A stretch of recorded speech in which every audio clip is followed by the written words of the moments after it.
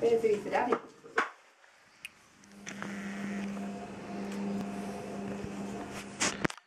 This is now we're called Blue. Sit down. Oi, sit. Good boy, sit, stay. Good lad. Good boy, stay there. Reason why he wants something is, have a look up here.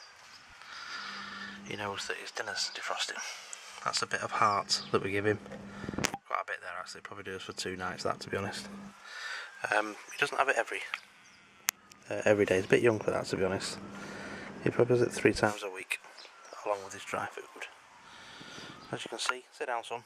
Good boy, and see he's a good looking bugger.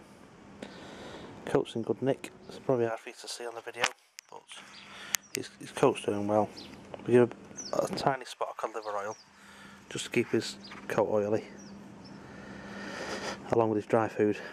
We give him his dry food on free issue, so his bowl's always full. And whenever he feels the need to eat, he can get through that. He gorged the first time we did it. After that, he's pretty much had the run of what he has. So if he's peckish, he eats the dry food, and he certainly looks forward to that meat down there. Sit down son, there's a good lad. You stay there. You stay there. Good. Alright, don't.